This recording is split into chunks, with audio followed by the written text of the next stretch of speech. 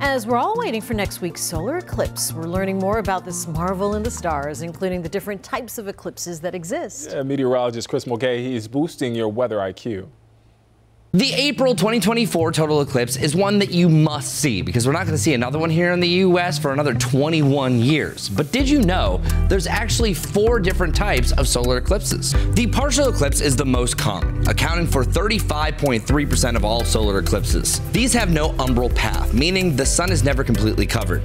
The most famous is the total eclipse. This is where the sun is completely covered by the moon's shadow, revealing only the sun's atmosphere known as the corona. The annular eclipse is the second most common solar eclipse, also known as the Ring of Fire. The US saw one of these in October 2023.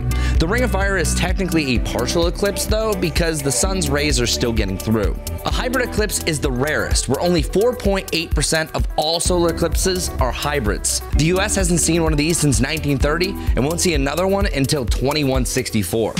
I'm meteorologist Chris Mulcahy with WCNC Charlotte. Well, if you want to keep boosting your weather IQ, just take out your phone and scan the QR code. I'll give you a few seconds. I like the music, so that's why.